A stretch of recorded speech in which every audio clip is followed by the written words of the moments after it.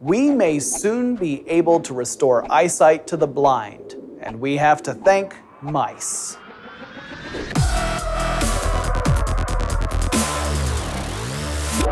Mice and rats, pests or pets.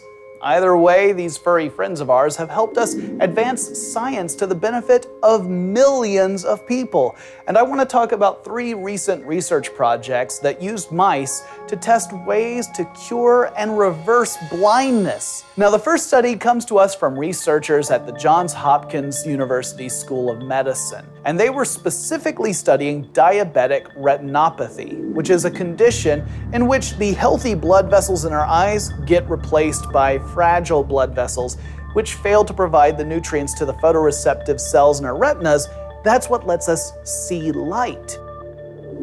Now, diabetic retinopathy is the most common eye disease associated with diabetes and is the leading cause of blindness in American adults. The researchers were looking for the root cause of that fragile blood vessel formation. Now, they knew there was a growth factor called VEGF, but they knew there must have been something else too, because just blocking VEGF wasn't solving the problem. They discovered the culprit, a protein called angiopoietin-like 4, and by blocking both of those in mice, they were able to halt those fragile blood vessels from forming, keeping those eyes healthy longer. This could be a huge benefit to millions of Americans.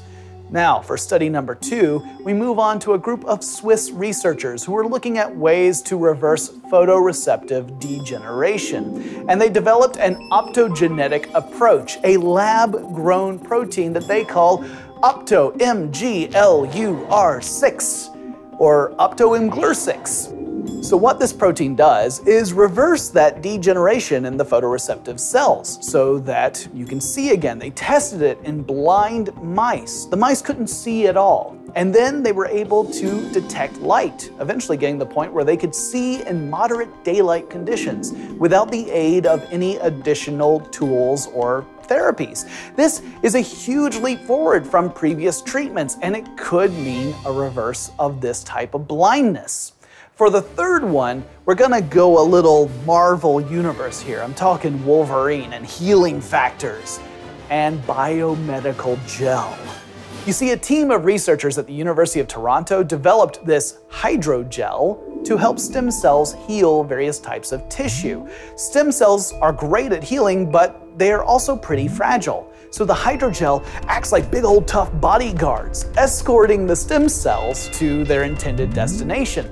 They tested this in blind mice, and the mice were able to regain some of their eyesight. Their eyes were actually repairing themselves using the stem cells. Then they tested it in other mice that had suffered a stroke and saw that the mice were regaining some of their mobility.